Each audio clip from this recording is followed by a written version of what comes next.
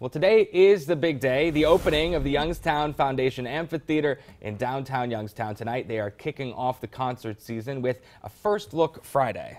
The amphitheater is more than just a spot to listen to music. The goal is to drive business and get people to the city. First News reporter Alexis Walters is live this morning at the amphitheater with how it ties in with other structures downtown, giving it a new feel. Good morning, guys. Well, I am standing downtown Youngstown this morning, where just behind me those gates are going to start to see people filing in later tonight, filling the amphitheater and sitting along the lawn there to enjoy some tunes, all for free.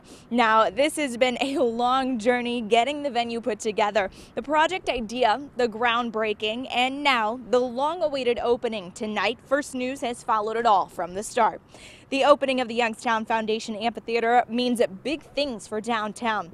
The closeness of the amphitheater to the Cavelli Center and the newly lit community alley and park connecting the two is hoped to be an economic driver to move more foot traffic to downtown business, and it'd be an overall new look as you come over the bridge into the city.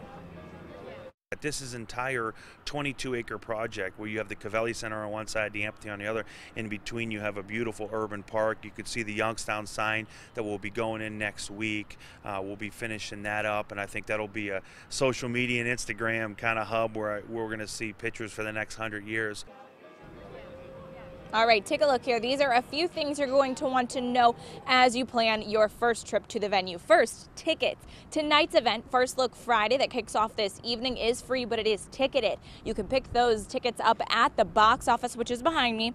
And after that, the ticketed and cost events, those can be picked up online or at the box office as well. Second, parking. We do have some handicap parking that is to the right or to the left if you're looking at the amphitheater, right close to it.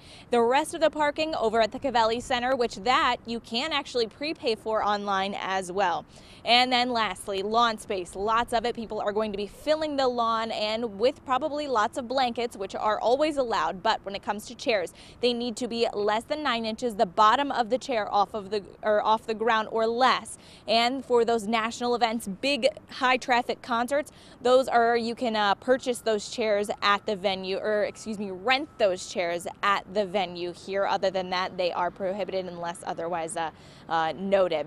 So coming up in the next half hour, I'm going to let you guys know all the details of what type of events they're going to be holding this summer. Plus, I'm going to talk to JAC about how they are making sure this is everyone's park and amphitheater. For now, live in downtown Youngstown, Alexis Walters, First News this morning.